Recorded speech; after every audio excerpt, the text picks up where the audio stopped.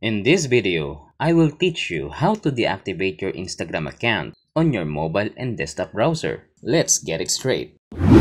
To deactivate your Instagram account, let's go to step 1. Open your Instagram application. Step 2. Click on the profile in the lower right corner. Step 3. Click the menu on the top right and select Settings.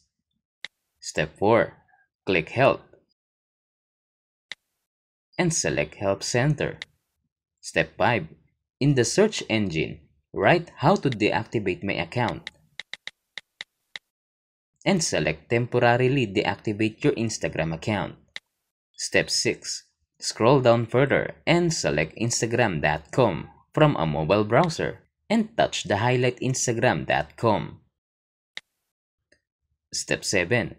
Click again your profile, the small profile here in the lower right corner, and select Edit Profile. Step 8.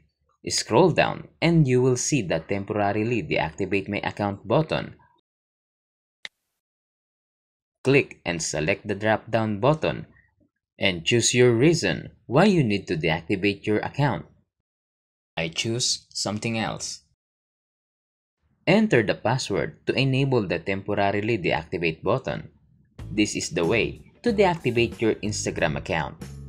And if you like this tutorial, don't forget to like and subscribe for more videos. At kung gusto mo pa makapanood ng iba pang mga videos, i-click mo lamang ang video na lalabas sa ating end screen. What's up mga kaplato? Don't forget to subscribe. Just click here. For more videos, please subscribe this channel right here. For more videos,